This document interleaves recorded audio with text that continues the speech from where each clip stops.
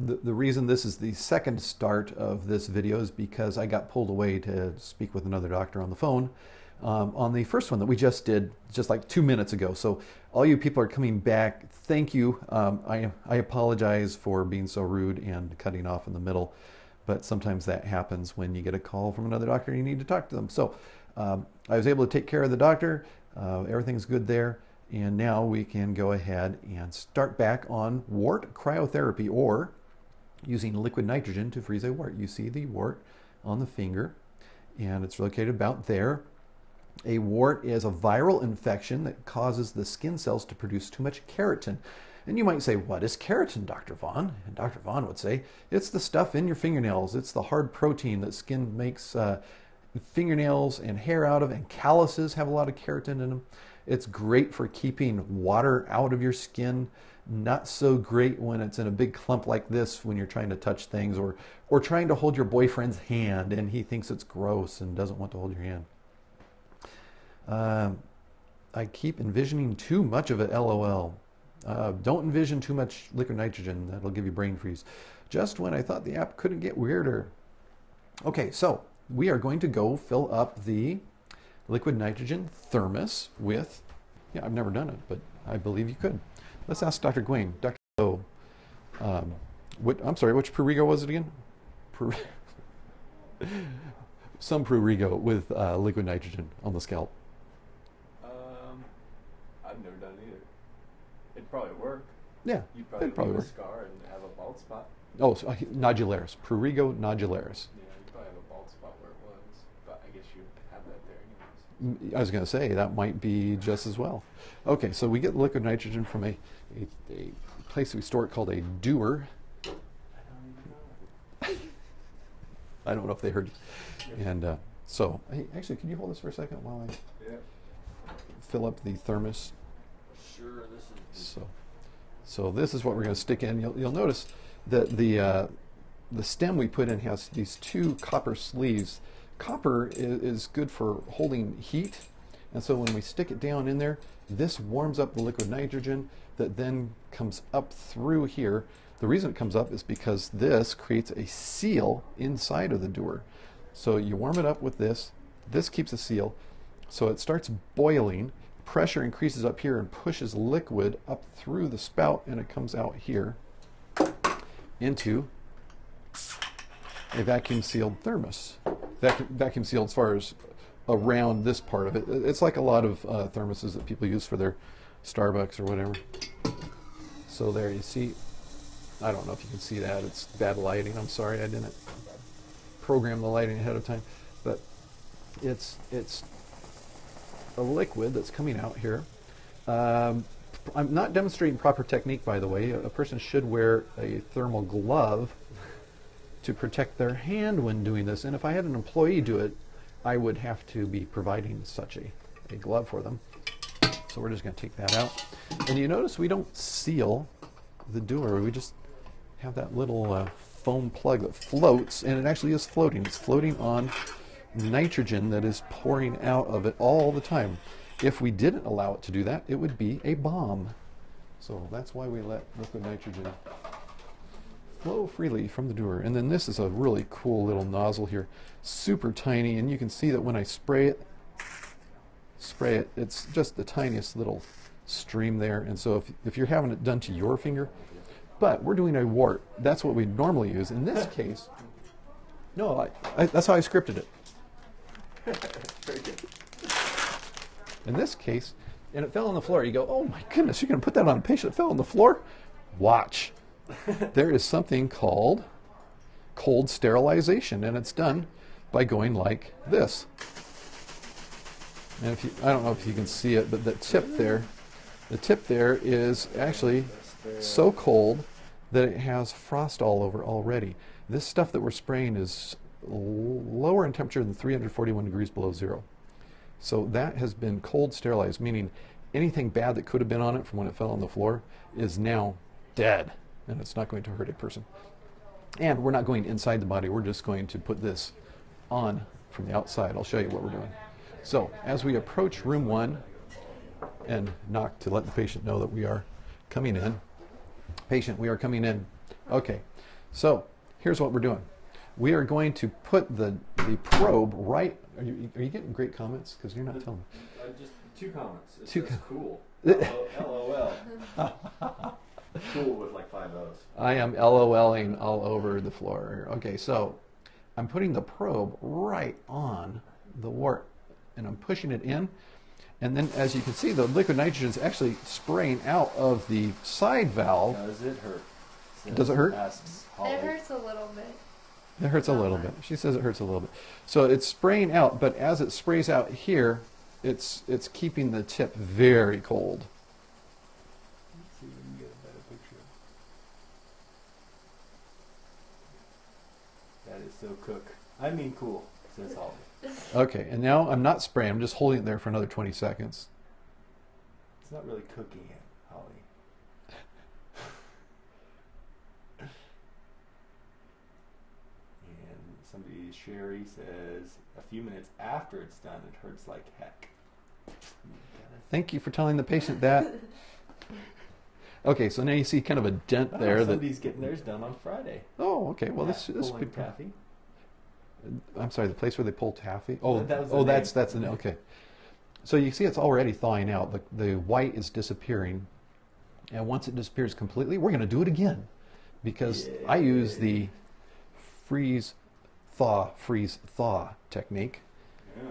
All right, here we go again. So I'm just going to put it there. Yeah, I'm going to line it up, put it back on, and here we go again. Shooting down onto the ground. Ooh. On your pants. You gotta watch where you aim that sometimes. Seems painful, LOL. With a bunch of emojis.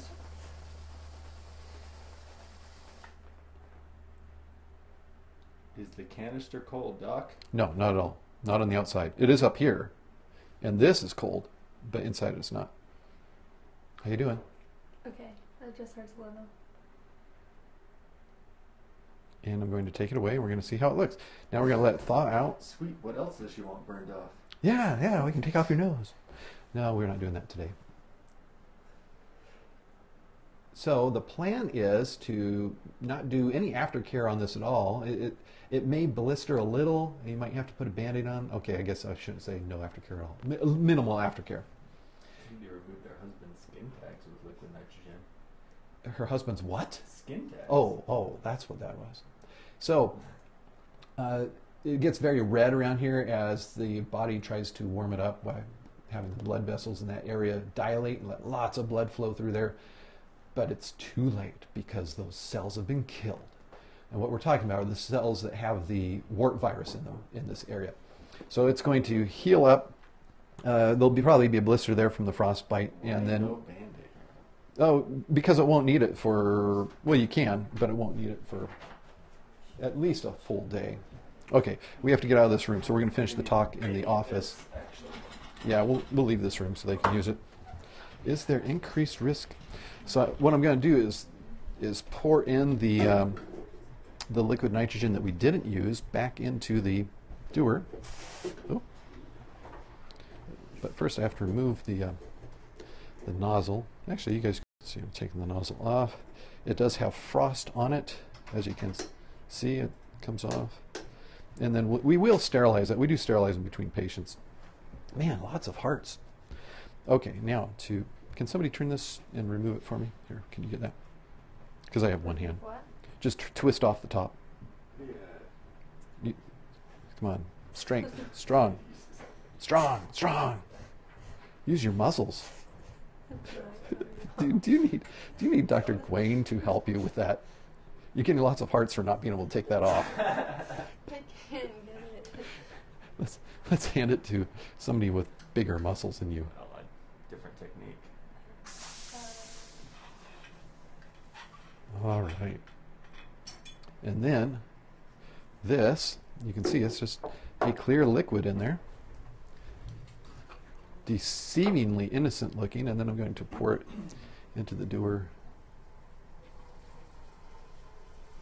Do not drink. Is that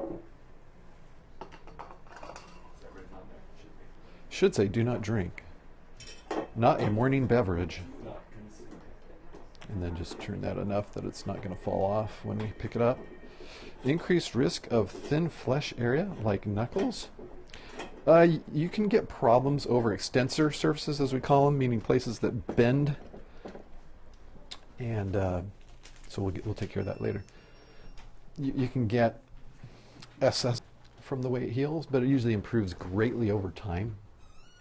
The other thing I was going to say as far as follow-up is we get them back in about a month to 6 weeks to see how it looks. And oftentimes there'll be a little bit of wart that still needs to be frozen off a second time, rarely a third time. And we can even keep doing it indefinitely, but it's not desirable to keep doing it over and over. You want to get rid of the wart. Other techniques could be used would be just simply numbing it up and cutting it out. My goodness, Latina Fusion just now joined us. You missed the show. Any other questions here before we wrap up about wart cryotherapy? Does it work to remove calluses? Okay, I'm glad you asked that, because the keratin insulates against temperature. And that's why we can't just spray liquid nitrogen onto the surface of the wart, because you can't get it really cold deep down where the cells are that you want to kill. So that's why the probe was used in this case, to push down deep and to keep the temperature locally cold instead of spraying all over the superficial surface. So that's why calluses don't respond real well to it. And that's why I use the probe in this particular case. Using the probe on a regular callus, if it's much larger than that probe, is not going to remove the callus. For calluses, it's more a shaving treatment to help shave them down. And the same holds true for acne, right? I don't use cryotherapy for acne. I'm sure there's some people who do, but there's other treatments for acne that I recommend. And we go over that quite often, although we won't do that right now. Can you give wart to someone if holding hands? Yeah, the virus can be transmitted from contact, so that can happen. And in fact, people who have these warts, they do have the virus in their body, and it can come back later or in another part of the body some other time. And they do come and go on their own. That's why I'm not quick to treat warts. And in fact, even to this patient, I presented the option of home treatment with just Compound W or Tinamed, one of these liquid salicylic acids that you just brush on twice a day, and then wash your hands before you put it on the next time, or whatever the body part is, and then rub off the dead keratin. And usually it takes a few weeks for you to get a real big piece to kind of peel off, and then you can keep going even deeper to get rid of the deeper part of the wart infection or the viral infection. Oftentimes that first time it peels off is all you need, though, especially with a smaller wart. So that's wart cryotherapy for you guys. If you want to see a better produced video on it, you can find one at the Auburn Medical Group YouTube channel. Do any antivirals work on warts? There may be some benefit to using antivirals on warts, but I don't know of it having effect on that. I think the place where you'd look is people are being treated with antivirals for other things and see if they are having warts resolve. But I'm sorry, I don't have knowledge of that. I haven't read the literature on that. Do you use podophylax and those sorts of things on Podophylaxin on like genital warts? on genital warts. They're pretty. That's an antiviral? That's not it. That's not an antiviral. Dr. Gwain's saying something, but it's not antivirals. So again, thank you for joining us. Swipe right to follow and share with your friends, and we'll have some other cool stuff from the world of medicine for you, and maybe we'll even have some Ask Dr. Vaughn sessions. Until next time, this is Dr. Vaughn telling you to stay in good health.